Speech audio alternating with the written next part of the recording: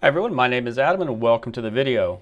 This video is a continuation of those who want to crack their legally obtained handshake files except on a Windows computer. Previously I did this video on the Mac operating system. The flow is kind of the same. There's going to just be a little bit of differences. If you haven't done so already and need to download hashcat, go over to hashcat.net. I will put all the links in the description box below. You want to find the hashcat binaries up here and download the file. I've already done this, so I'm not going to do this again. The file will download in a 7-zip format. If you do not have 7-zip, you can Google it. It's a free and useful program. I highly recommend it.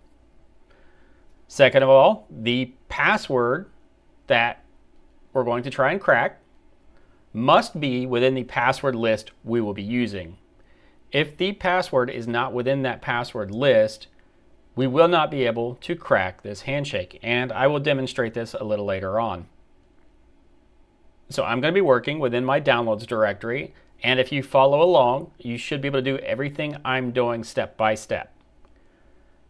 So go ahead and download hashcat and unzip it if you haven't done so already in your downloads directory. And now go ahead and plug in your Pwnagotchi. Come over here to the command window. We need to make sure we can talk to our device. So we're going to type ping, and then most likely your IP address is going to be 10.0.0.2. You should get a reply. Now that we have a reply, let's go ahead and CD to downloads. This is where I want to send the handshakes. So I'm going to type SCP space -R, the user on my Pwnagotchi, which happens to be pi, at 10.0.0.2. Now, my handshakes live within :/root handshakes /. This will copy the entire handshakes folder, and I want to copy it to C:\users. The name of your computer, mine happens to be X1 /downloads. Now, if we hit enter, we should get prompted for our device's password. Mine's going to be Raspberry. And as you can see, it copied the handshake files. Now, you might stall out on this screen. Just hit enter again and see if it reprompts. It can be 50-50, but it looks like we're good here. And if we just do a dir, we can see that I have a handshakes folder. So now what we need to do is, if we take a look at our handshakes folder, we can see that I have two handshake files. One is going to be useful and one is going to be useless. And I want to show you what a useless file looks like so you don't waste your time with it. We're going to need to convert this PCAP file into what's known as an HC22000 file. We can do that using Hashcat's online converter. That's how easy they've made this. So we're going to come over here. I'm going to go to my handshakes folder, and I believe it's this one. And if I attempt to convert this, we will see handshake extraction failed. That means this file has absolutely no use to me, so I'm not even going to bother with it. Now if we come back over here, we do this file, convert, handshake extraction successful. So we know this file is good to use. So we'll go ahead and download. This will give us a really long name. This will give us a really long name file ending in HC22000. That's what we're looking for. So we're going to come back to our terminal here. I'm going to CD back to downloads.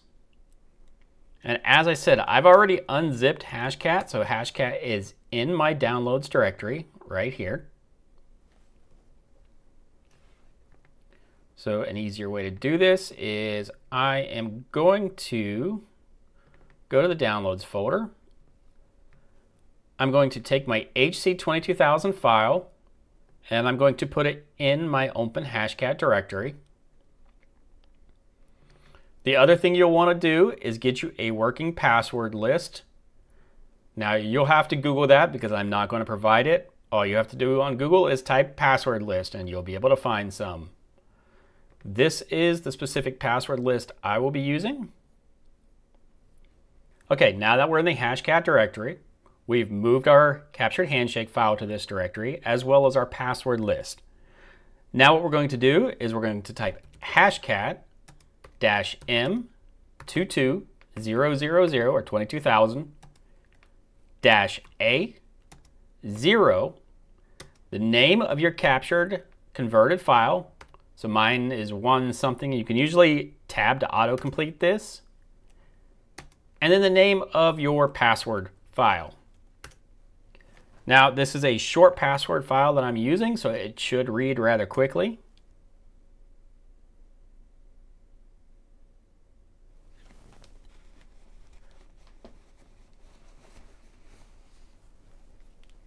Okay, as you can see, it read rather quickly. It did not recover anything because this is the line we're looking for where it says recovered. We see 0 out of 1. Nothing was recovered at this point. So remember, as I mentioned, that your password must be within the password list for this to work. So what I'm going to do is I'm going to go over to my hashcat directory here. Now my password happens to be shiny purple tomatoes 24 exclamation point. So we just randomly go through this list. We'll do shiny purple tomatoes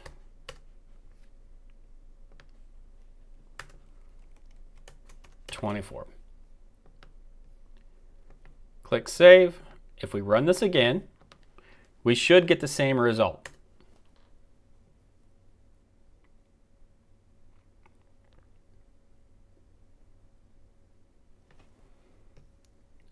And just like before, nothing was recovered. Even though my password is broken up within that password list, it does not match what it needs to. Okay, so let's make this work. So now what we'll do is we'll add the password to the list.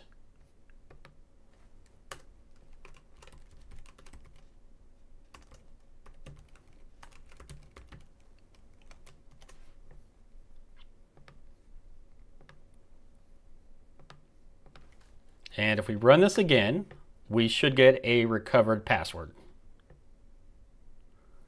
There we go. Recovered 1 out of 1.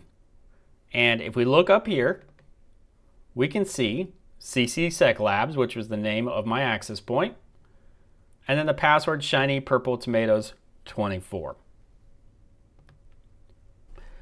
Now what's cool about hashcat is it remembers the password hashes. So if we go to run this again, it will crack it instantly because it reads what's called a pot file, or where it stores this hash goes into that pot file. So if we run it again, it's just going to tell us that it's in a pot file. All hash is found as a pot file. So hopefully you found this useful. This is how I basically go about if I wanted to crack any captured handshakes on Windows. As always, I'm Adam. Thank you for watching, and until then, I'll see you in the next one.